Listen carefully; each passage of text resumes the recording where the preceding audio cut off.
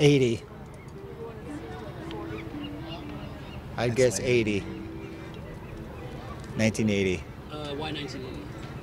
Jerry's voice, his particular tone. It sounds early Brent.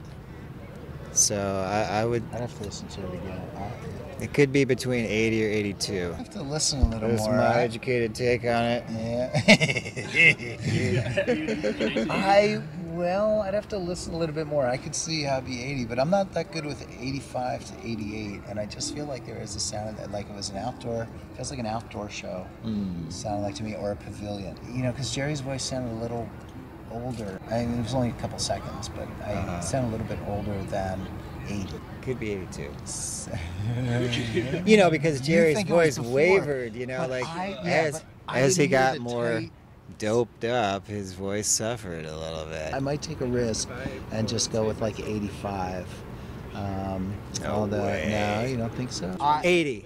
I would go with him and say 80 because he's probably more correct than me. But I think it's. Yeah, man.